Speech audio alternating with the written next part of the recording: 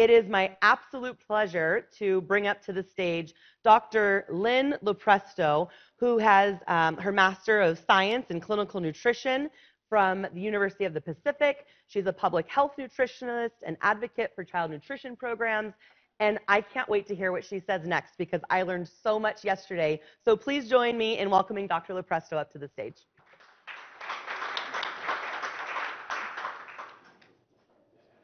Thank you. Thank you so much.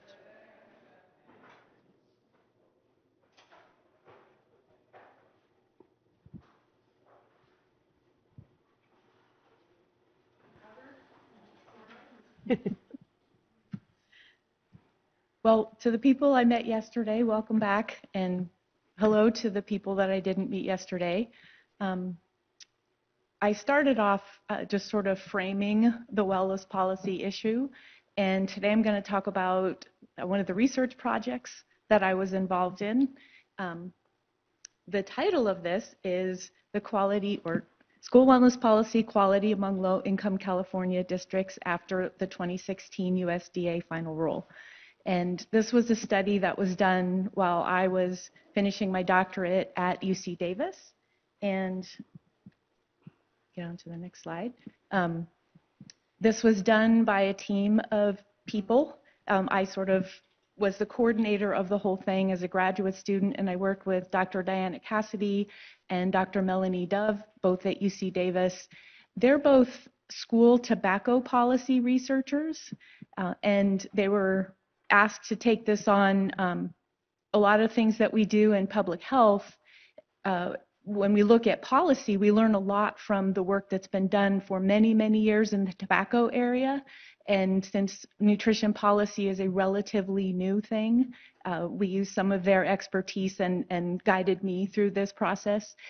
So again, this was a project that was funded through the California Department of Public Health.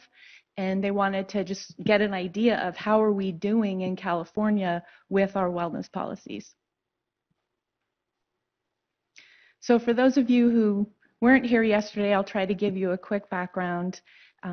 I started out as a hospital dietitian and was really frustrated watching people die of things that were completely preventable. So I decided to go work in public health, and I was hired by the Marin County Department of Health and Human Services, and they put me on schools. So I was introduced to school wellness policy basically as it first started back in the early 2000s, and was trained by Crystal's predecessors. And we worked sort of on that process, helping all of the districts develop their wellness policies, also being a registered dietitian, nutritionist, and health educator. I was on the ground in the schools. And then in San Rafael, where I was living, Dominican University of California is there, and I was hired to teach the future health professionals and future educators. So I taught their nutrition and health education classes, and I would bring them with me out into the community. So after doing that for 15 years or so, sent my son off to college, and I said, you know, one of the things that's been really frustrating is watching funding come and go. And we do so much great work. We did so much work with school gardens, and then things kind of fell apart as funding fell apart. So for me, being here at this conference and hearing these connections to LCAP and other ways that we can create sustainable funding is great. What I decided to do was go get that doctorate in public health and figure out how I can help with some of that evaluation. And so this project was the first thing that they put me on at UC Davis. So I'm going to sort of talk you through that. We all know why we have wellness policies. And one of the reasons why we look at the quality of wellness policies is because that's actually where the power is in a policy. If you have a comprehensive policy, it lays out all the different areas that it's going to be covered, and it shows commitment, and the strength of the language that you use adds that extra power to it. So we will do this versus we aspire to do this. So one of the ways that we evaluate those policies is commonly using the WellSat, which is the same tool that the Department of Education is asking you guys to do. So we know that those stronger policies do indicate commitment, and they also help with implementing on the ground. So we collected a sample of 200 local wellness policies from websites of low-income California public districts. This was done in 2018, so it was after the final rule, and all district policies were expected to be updated by that time. Little did we know that COVID would hit and life in schools would be really, really different.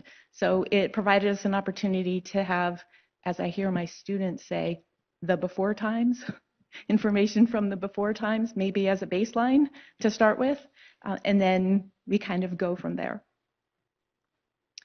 So this was a randomly selected sample. There are some 1,028 districts or something like that. I'm looking at Crystal. So we pared it down just to the low income districts, and the definition that we used here for low income was they had to have at least one school in the district that had at least 50% of the kids eligible for the free and reduced meal program. And then it was randomly selected because we wanted to make a representative sample. Yes, I read all 200 policies. That's what I did during COVID.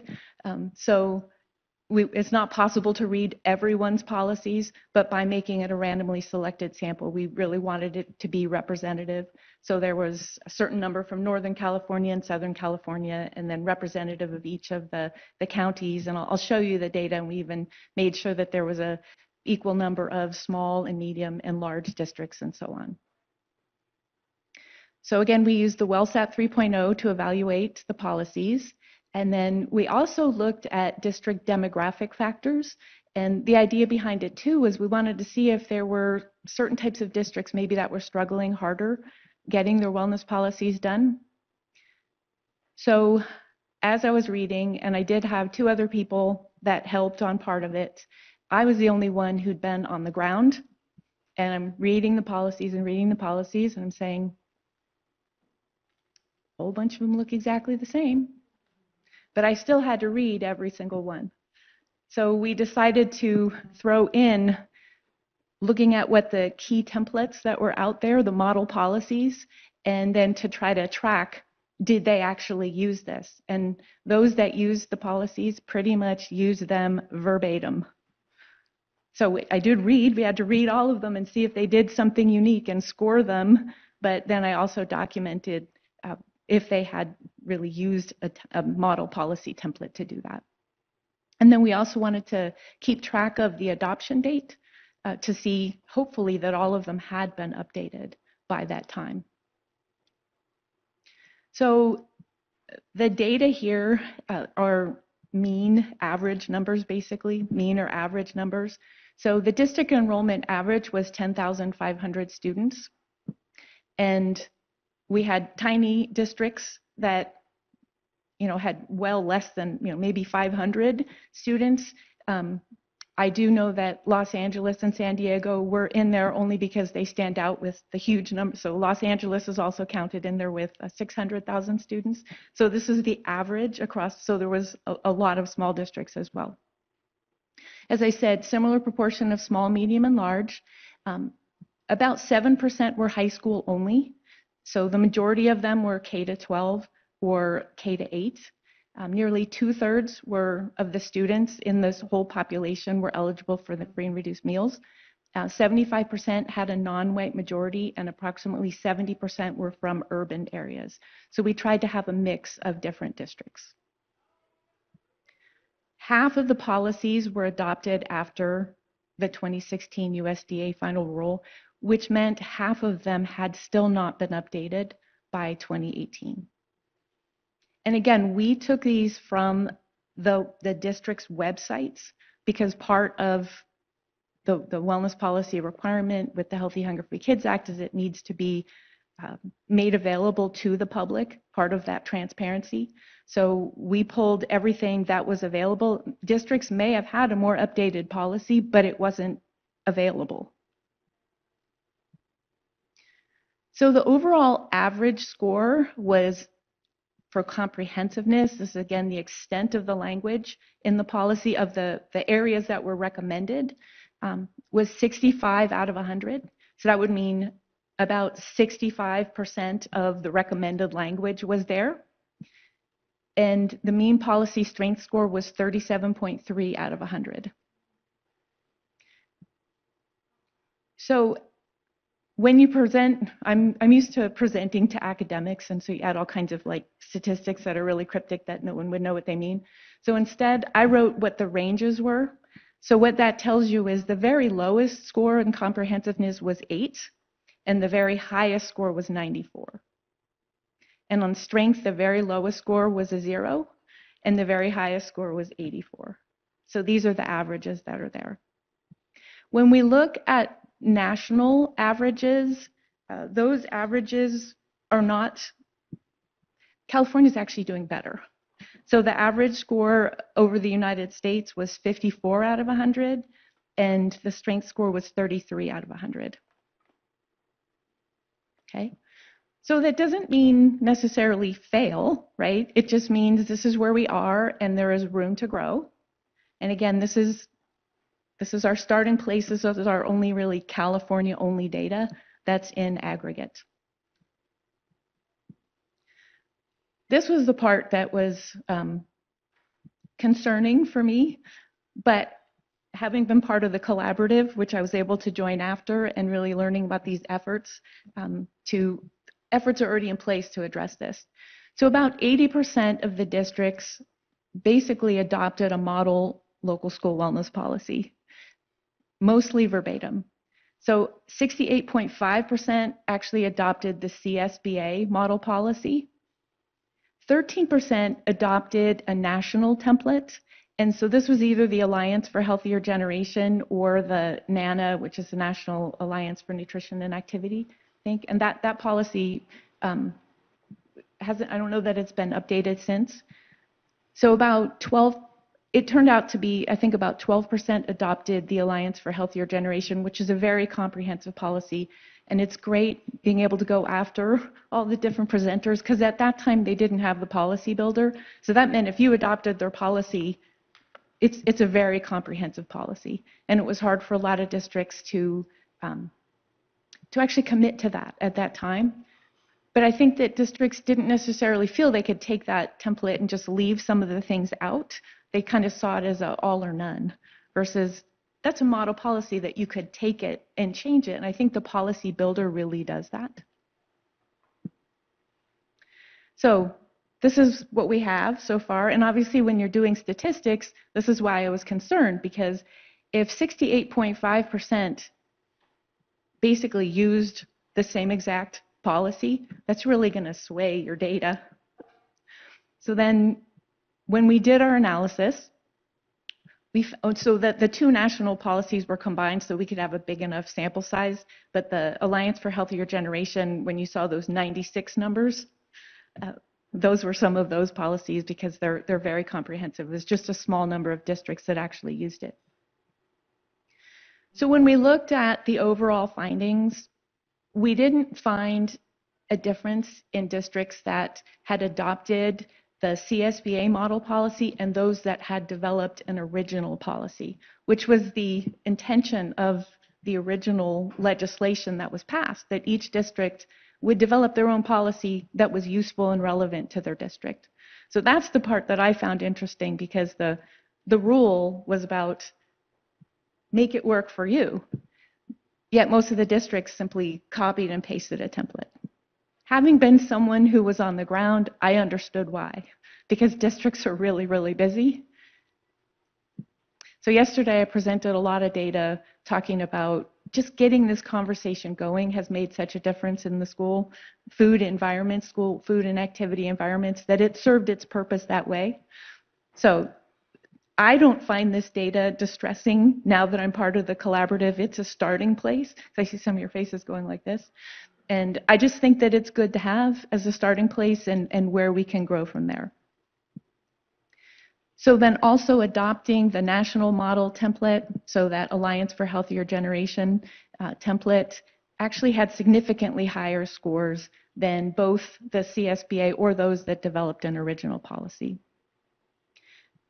When we looked at those, that 50% that hadn't updated, that made a difference really in the strength of the policies. So that commitment to the language, we will do this. And I think the biggest part of the final rule was enforcing that you had to make that triennial assessment. That's really what the Healthy Hunger Free Kids Act and the final rule did, is upping that strength, the commitment to things a lot more. So that's really the difference that we see, is that the strength scores increased related to whether they had updated their policy or not.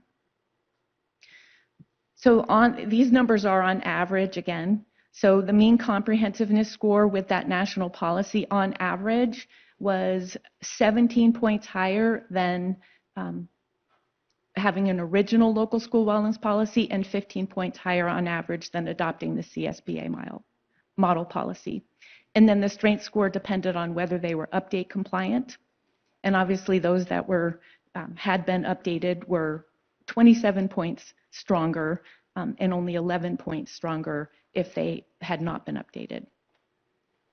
The one other district factor that we saw associated was districts that had more than 1,000 students actually had stronger policies.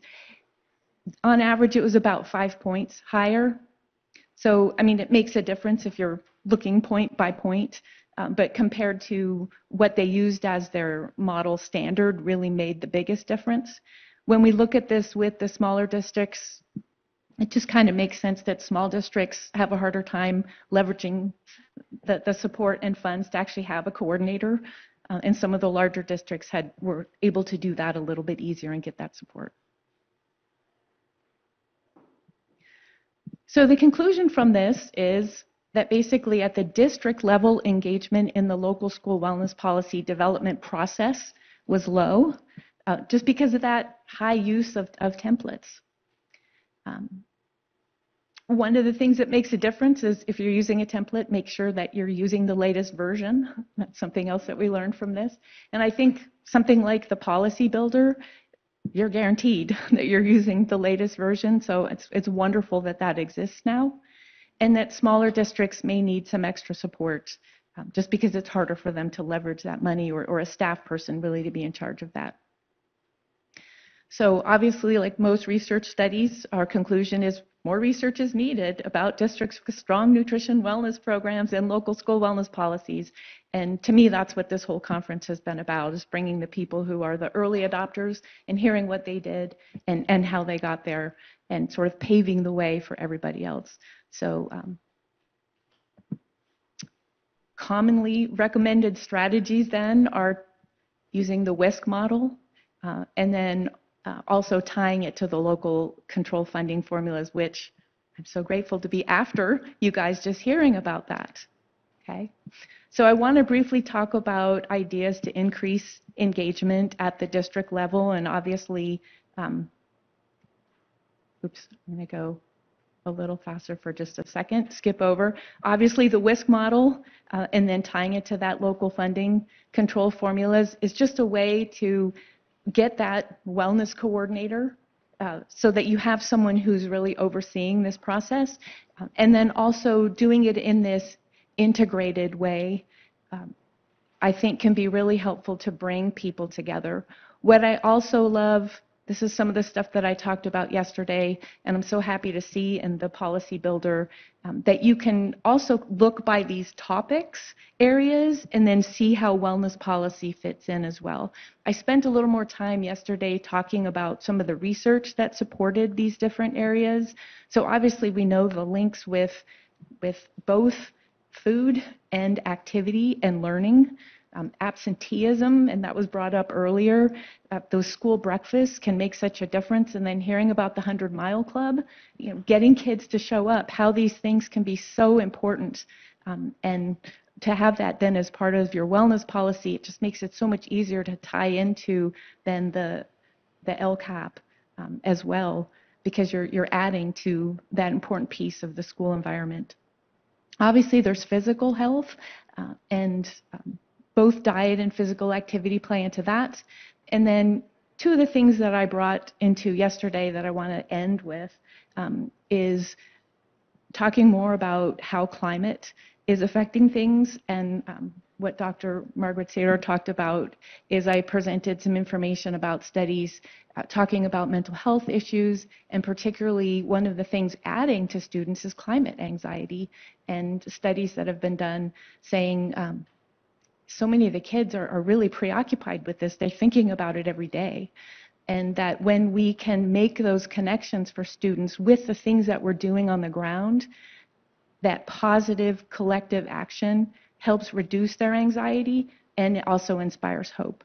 So one of the things as we do encounter more climate emergencies, whether they're heat emergencies, whether they're because of fires and evacuations and so on, what are the ways that we can set up our school day, that we can incorporate that, water breaks, things like that. Some of it starts with just making sure we have access to that water, needing to maybe reschedule our physical activity around that.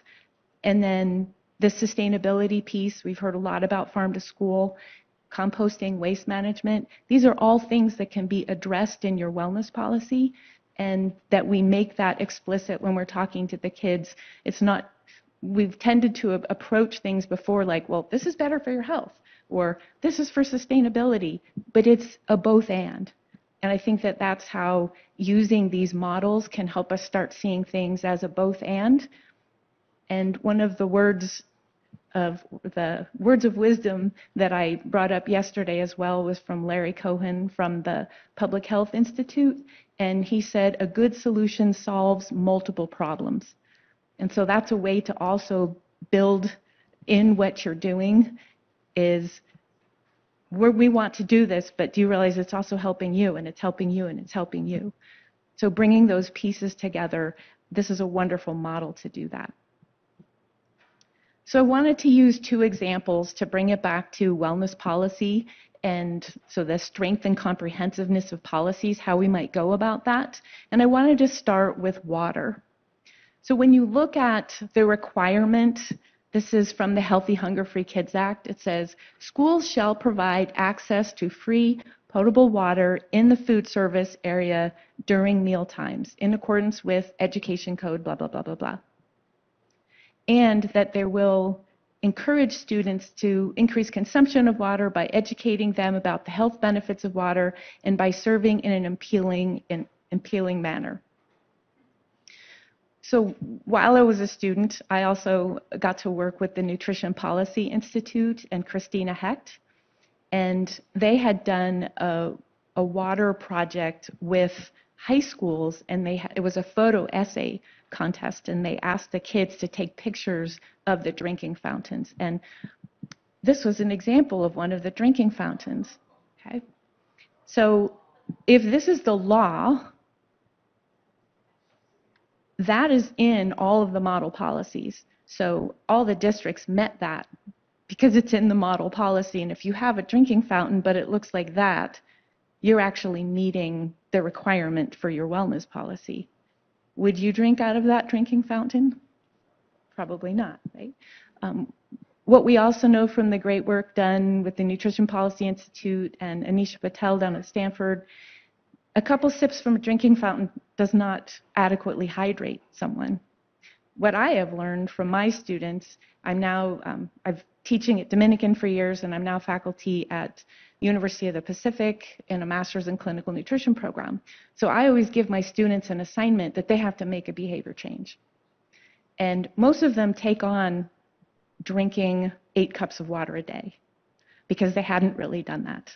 So they have to set goals for themselves and all of that. And then I also have them keep a diary. So how do you feel after doing this? And over and over and over they say, I used to have a headache every single day. I used to feel tired in the afternoon. Those are just examples of how being dehydrated affects learning, right? So just staying, like hydration is a simple thing we can all do, and now you throw in, we have much higher temperatures and how we're managing that. And if your only drinking fountain is in the cafeteria, and if any others on campus look like this, how are we doing, right? So the USDA does a school meal cost study, and the latest one they did in 2019 They do a similar thing where they randomly sample districts to give us an idea of what's going on around the country. So what they found, they actually go out on the ground and they see what's happening. They found 49% of districts offered drinking fountains within the cafeteria, 36% were within 20 feet of the cafeteria, a quarter offered water dispensers or coolers within the cafeteria, only 2% offered bottled water at no charge, and 3% offered bottle refilling stations. So I find those numbers pretty low.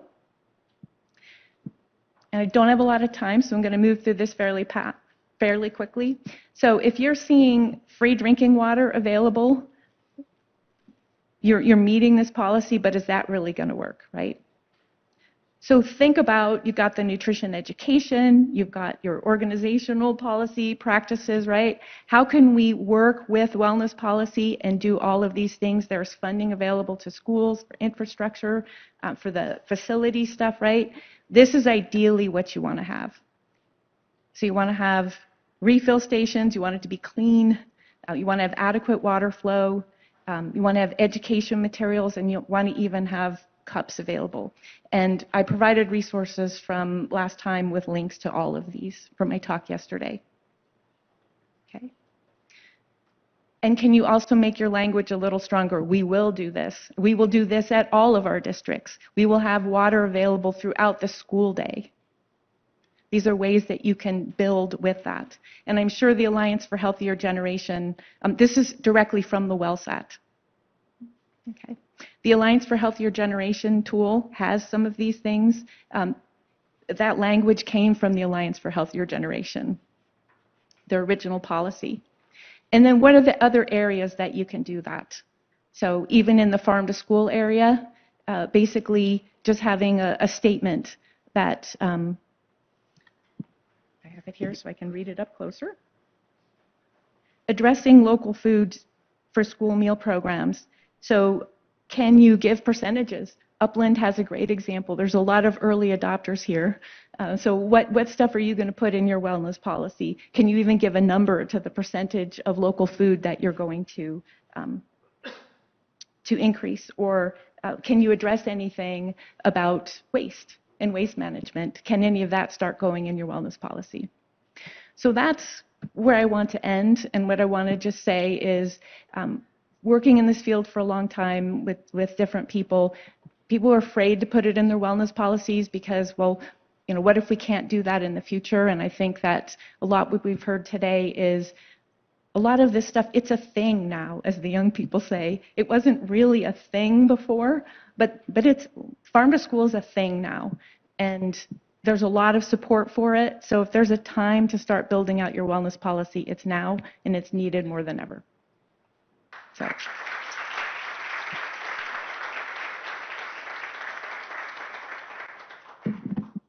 Thank you so much, Dr. LaPresta. That was incredible. And yes, we will. Let's tell her we're going to do it. We will. I love it. I love it. Your work and research in this field has been incredible, and we just really appreciate it. It really helps as people who are implementing this policy and really those boots on the ground to see what's working, what's not. Resounding, it's customized. Make it about us. Reflect what we're doing well. I just think that was so great. And this idea of incorporating into the LCAP. I got to be really honest with you guys. I entered this this week knowing it was going to be great, knowing there would be a lot of networking, but feeling a little down about my own wellness council and what's going on. And from yesterday and today, I have such tangible takeaways to bring back and make this work more collective, more of a partnership. These ideas of connecting through our LCFF funding and making this much more of a statement throughout the entire district and not just through food and nutrition services is very inspiring. So thank you for sharing your research with that.